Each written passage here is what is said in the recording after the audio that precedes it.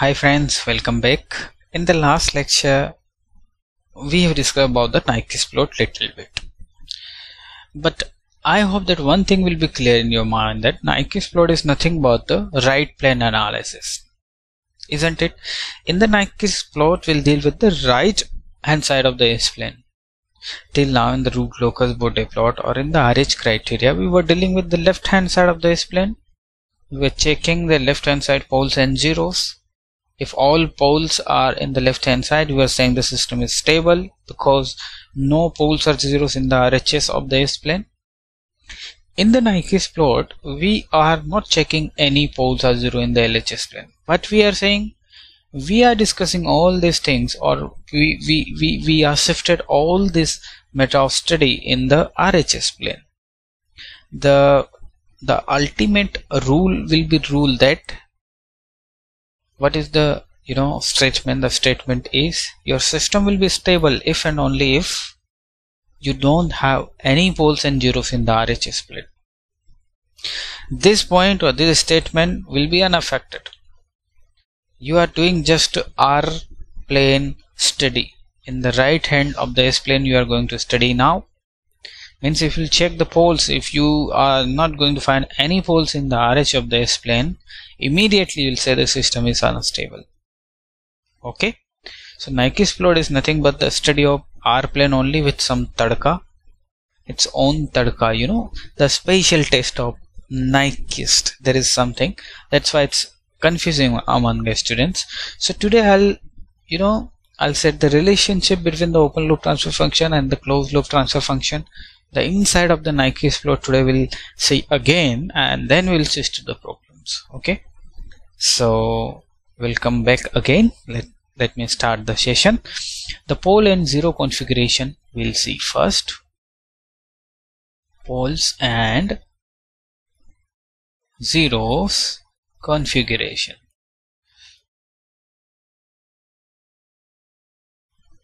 What is this configuration? Let me take the open loop transfer function, and remember one thing, all this from the root locus onwards, root locus, Bode plot, polar plot, Nyquist plot, all these are based on the open loop transfer function. Okay, so open loop transfer function is nothing but, you people know about this now, and let me take in the form of numerator and denominator. NS. Any problem? So if you will talk about the closed loop transfer function, so the closed loop transfer function will be what? It will be GS and 1 plus KNSGS, isn't it?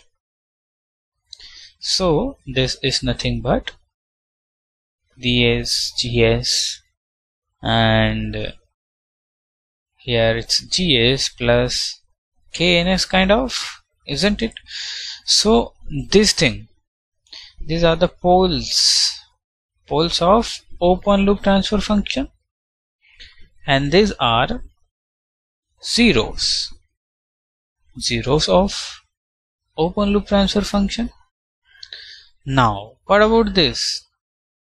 Definitely 100% these are poles, but for closed loop transfer function, and these are zeros of closed loop transfer function, isn't it? Now the closed loop transfer function stability we can conclude for, or the based on characteristic equation only. Characteristic equation is responsible to check the stability of the closed loop transfer function. It means I can say the closed loop transfer function has given the ठेका to characteristic equation. इसने सारा ठेका इसको दे रखा है for the stability finding out, isn't it? So characteristic equation says 1 plus GHS equal to 0. GHS you have. So let's find out the characteristic equation. It will be 1 plus KNS and DS. Again It will be ds plus kns divided by ds, isn't it? Now we'll see some relation over here. Very important relation, so be careful. Okay, now what is ds? ds is nothing but poles of characteristic equation. Here, poles of characteristic equation, ds, very important point. On the same time, the ds is, where is the ds? The poles of open loop transfer function also. Poles of OLTF on the same time. If you are saying, let me change the color. If you are saying the ds, these are the poles of characteristic equation, on the same time these are the poles of open loop transfer function also. These two things are same, isn't it? Now the next thing is ds plus kns. This is nothing but the closed loop poles. You can see closed loop poles. On the same hand, these are the zeros of characteristic equation. This is the characteristic equation. These two have their relationship. This is the characteristic equation, isn't it? So the stability of any system is given by the zeros of closed loop system, characteristic equation or not, tell me. This is the characteristic equation. Who is responsible for the closed loop system stability? The characteristic equation is responsible. What you will do in the characteristic equation? This denominator part will go out, because we are comparing with the zero, so you will remain with this. These are nothing but the poles of closed loop system, and for the stability we are looking for the poles only, not for the zeros, isn't it? If you will say, or I'll ask you, find out the closed loop stability, you will deal with the denominator term of the closed loop transfer function, because these are the poles, isn't it? So if you are dealing with this, it means indirectly you are dealing with the zeros of characteristic equation or not. So these 2 points are very important or not, or the outcome of this study or not. Now we will check what is this. Now let's come to this principle, n equal to p plus minus z plus. This is the Nyquist plot. In the Nyquist plot we'll see this condition only. Now you have to understand what is this p plus, what is this minus z plus. According to this formula, this n is the encirclement. First of all, this n is nothing but the encirclement.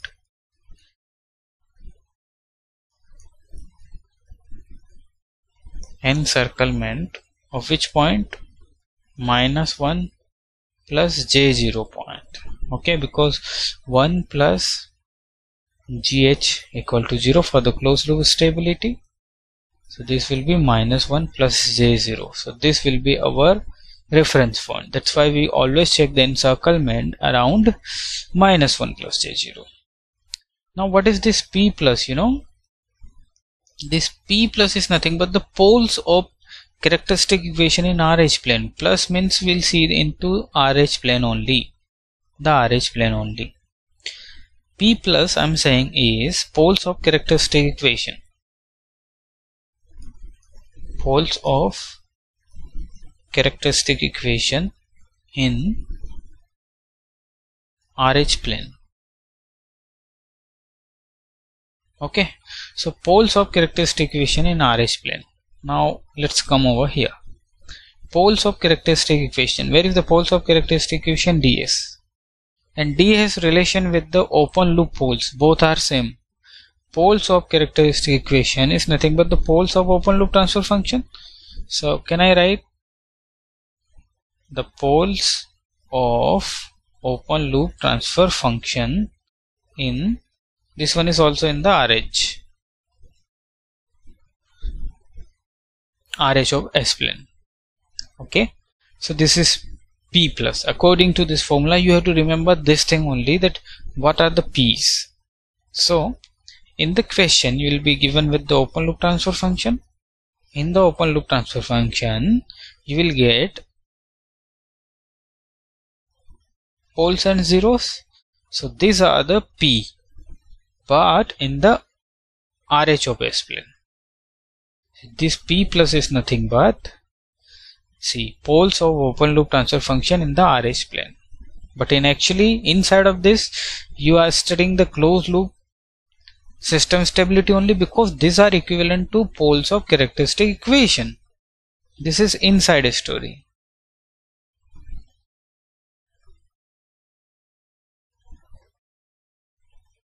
But you have to deal with this only. This is the outside story. Now what about Z plus? Z plus is, this is nothing but the, zeros of characteristic equation in the RH of S-plane. So P plus here is nothing but the poles of characteristic equation. Z plus is zeros of characteristic equation. But according to the rule we established, you can see zeros of characteristic equation is nothing but the closed loop poles. So these are nothing but the closed loop poles in RH of S. So please be careful. P plus is nothing but the poles of characteristic equation in the RH plane. Z plus is nothing but zeros of characteristic equation. Here this is the characteristic equation, but according to the relationship, this P plus is nothing but the poles of open loop transfer function into the RH of S plane, and this Z is nothing but closed loop poles in the RHS of S plane. Closed loop poles, remember. See, closed loop poles. Okay, so relation is nothing but P plus minus Z plus.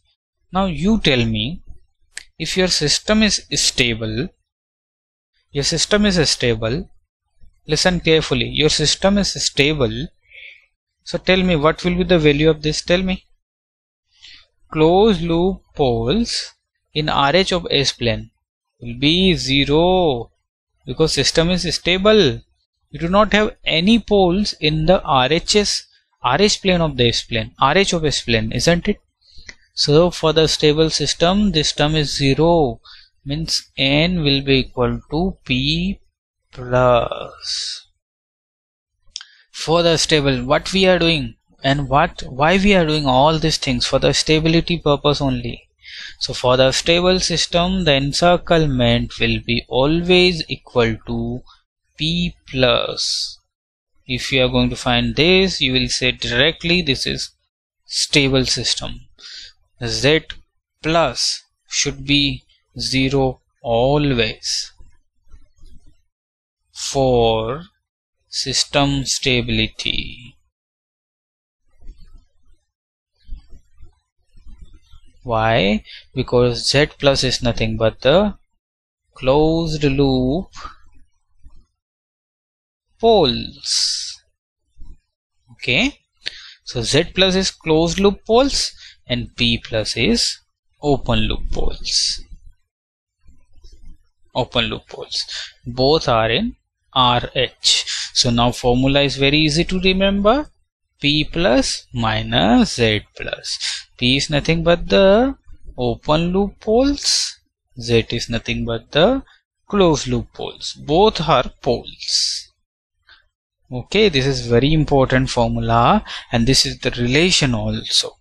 Okay, so the encirclement will, see, in the last lecture we discussed about the mapping theorem. In the mapping theorem only you encountered with this encirclement.